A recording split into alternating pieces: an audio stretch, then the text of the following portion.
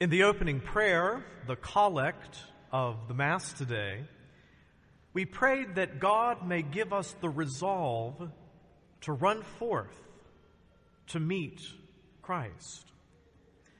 Now, since we've already started what the world calls the holiday season, the first image that comes to mind as I hear those prayers is that of a child who bolts out of bed first thing on Christmas morning. And what does he do? He runs to see what presents are waiting, brought by Santa or the Christ child. You know, there's something spontaneous about how our little ones literally run to receive gifts that are, as ultimately all gifts, the gifts of God. But somewhere along the line, as we get older, then so many of us, we kind of lose some of that joy and excitement of Christmas. And by the end of December 25th, we're often tired and bored of it all and ready to get back to normal. But the church proposes to her children a different way. Remember last year, during the Advent season, I proclaimed myself the Advent Grinch, okay? And we talked a lot about how not to surrender to the spirit of the world in this season, okay? The church wants us to have joy and excitement, to run towards Jesus and receive Him with love. But we don't really do that if we surrender ourselves to what is essentially a pagan conception of the holiday season. Today we start that penitential season of joyful expectation called Advent. And what we look forward to, as we heard in the gospel just now, is not a little baby in a manger at the end of this month, but that little baby grown into the judge of the living and the dead that we will meet at the end of the world. Now we know this, at least in part, and so it's easy for us to look at how we betrayed the innocence of childhood, the beauty of holiness. And then we lose ourselves in nostalgia for a past in Bethlehem, and then ignore our future at the feet of Christ, when there will be a new heaven and a new earth. So how do we get all of that beauty of childhood, the purity of grace? How do we get that back? Why does it seem so often that we don't have the resolve to run forth to meet Christ? Whether He invites us to come to adore Him in the manger or to account for our lives at the final judgment. I want to ask you a question this morning. Have you ever, or are you now, experiencing any of the following? Okay? Weariness, melancholy, feeling overworked, discouragement, instability, activism, boredom, or depression? The early fathers of the church talked about this phenomenon quite a bit. They looked for a word to describe it. The ancient Greeks said that when someone was so dehumanized that they couldn't even bury their dead loved ones, that they possessed a lack of care, Acedia. Evagrius of Pontus, one of the desert fathers of the 4th century, borrowed the word to describe a state of soul when our spiritual life has been dehumanized and dechristianized. Remember that for the early Christians, they thought of the Christian life in terms of the Exodus. We leave the Egyptian slavery of sin by crossing the Red Sea by baptism and begin a spiritual journey our whole life, wandering through a desert, which ends up in the promised land of heaven. And the early fathers of the church were so aware that sometimes we get tired of wandering around in the desert and we get lost and we don't know where to go and we even aren't sure if we're going to get to the promised land of heaven.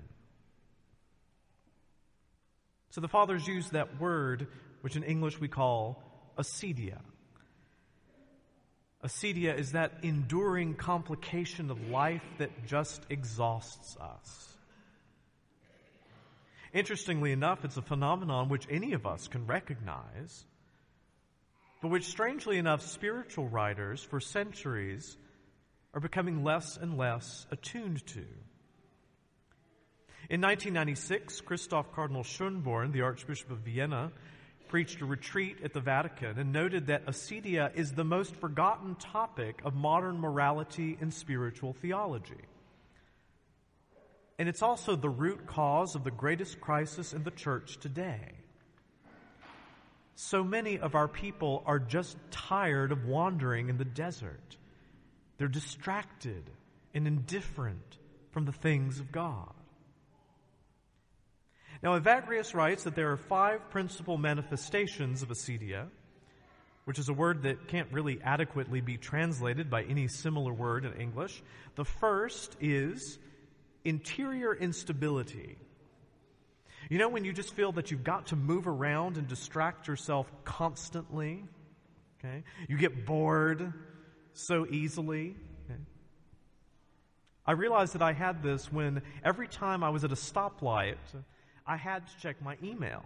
Okay? Why? What was I thinking? Okay? I'm sure some of you have had that kind of interior instability as well. Second, an exaggerated concern about our own health. Okay? The body is a temple of the Holy Spirit, and we must respect it, but sometimes, we either obsess over body image, okay, or gorge ourselves in gluttony. It's one extreme or the other. Third manifestation of acedia, we have an aversion to manual work. You know, when you see the laundry pile just get higher and higher and higher, and you're like, I am not going to do that. I just don't care. I know that there are dust bunnies the size of small children all over the house. I just don't care. Fourth, minimalism in our spiritual life and the duties of our state in life. Trying to get by with as little as possible. Or maximalism and lacking discernment in doing them well. We become the martyr. I do entirely too much. I do everything around here, and no one loves me, no one respects me for everything I do for them. That's a manifestation of acedia. And finally, general discouragement. We want to leave the arena of our spiritual battle. We want to abandon our vocation. Whether it be to work, to marriage, to religious life, and we just want to give up. If you look at your life right now on this first Sunday of Advent, and you're seeing any of those things, then chances are acedia is creeping into your spiritual life. So why are we talking about this now? Doesn't this all sound more like a series of sermons for Lent rather than Advent? Well, not exactly. Advent is when we prepare for our final encounter with the Lord, the same Word that takes on flesh in the Incarnation. It is the beginning of a new liturgical year in which we commemorate under ritual form all of the mysteries of salvation history. My friends, it's time for us to begin again. And thank God that He gives us this opportunity to begin again. And if we are afflicted by acedia, which is not something that you're going to find in self-help books in the psychology section of Barnes & Noble, okay, we have to know what it is. And most importantly, how to overcome it. I've mentioned for your spiritual reading this Advent a book by the current abbot of Saint-Wandrille in France, The Noonday Devil, Acedia, the Unnamed Evil of Our Times. It'll also form the core of our preaching this Advent. This Sunday, we've been talking a little bit about what acedia is. Next Sunday, we're going to talk about the remedies for it. on Gaudete Sunday on how Christ is the solution for it. And on the last Sunday of Advent, how to be spiritually fruitful so that when Christmas comes, we can be renewed in spirit and be able to celebrate the feast with joy. But for now, back to Acedia. St. Thomas Aquinas says that there are two parts to Acedia. One, sadness about spiritual good. He writes that man can be sad even in the presence of God, because for his sake we must renounce carnal, temporal, limited, and apparent goods that are immediately attainable for the ultimate good that is attainable only by the free gift of God in heaven. 2, a sluggishness which prevents us from bringing acts to their fulfillment. We're paralyzed in doing good works. Charity dies in us, and we become indifferent to love. We become indifferent to our neighbor. St. Thomas goes on that acedia produces all kinds of effects in us. We try to flee whatever saddens us. We seek out things to compensate. We lack courage. We find that we just seem to be irritated with people all the time. We get angry. We struggle against spiritual good itself. I don't want to go to Mass this Sunday. I'm tired of praying. We seek out unlawful things.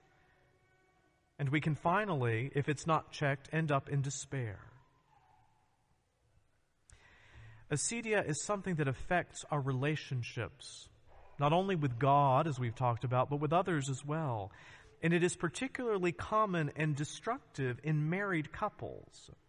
We know that marriage as a sacrament is hateful to the devil, and he's going to try to do everything that he can to destroy your marriage. And he's not always going to do it by the ways that are the most obvious. A lot of times it is precisely by that temptation to acedia. How does it manifest itself there? Well, first of all, it's easy for us to experience hatred of the joy of marriage. We want to leave it. Had I not married you, my life would have been a lot happier. Okay? You are the obstacle to my happiness, my self-fulfillment, my joy. But St. John Paul II reminds us that the only place in this world where self-giving in its whole truth is possible is marriage. That's where true self-giving is to be had. Every day of a marriage has to be a return to the first day if it is not to succumb to acedia. If not, what happens? You've seen this. Hopefully not in your life, but perhaps in other people. Spouses begin to withdraw from each other. They begin to withdraw into themselves. They lose their openness to children. They become closed to life. And then the unity between them suffers. The monks of old, when they got this phenomenon of acedia, they wanted to flee their cells. Married couples today, when they suffer through this, they seek out compensations outside of the home. They keep themselves busy with anything and anyone they can outside of the family. And then they start looking for novelty. Someone else to fulfill them. Somewhere else to be, apart from the partner that God gave them. Divorce and adultery are not sins that just kind of happen. Their way is prepared for when our hearts give in to the noonday demon of acedia. And it can happen to any of us, and can happen to the best of us.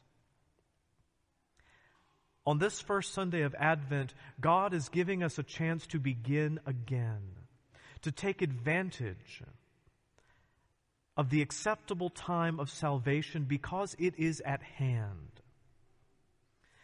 So this Sunday, let us ask ourselves the hard question whether those phenomena that we talked about associated with Acedia, whether those things register in our hearts. Because there is hope and there is joy to be had. During this first week of Advent, let us come to the Lord and ask Him for the grace to start a new life in Christ as we start a new liturgical year. Let Advent be a time not of losing ourselves in the busyness of a holiday season, but of losing ourselves in an ocean of mercy, of losing ourselves in the joys of heaven.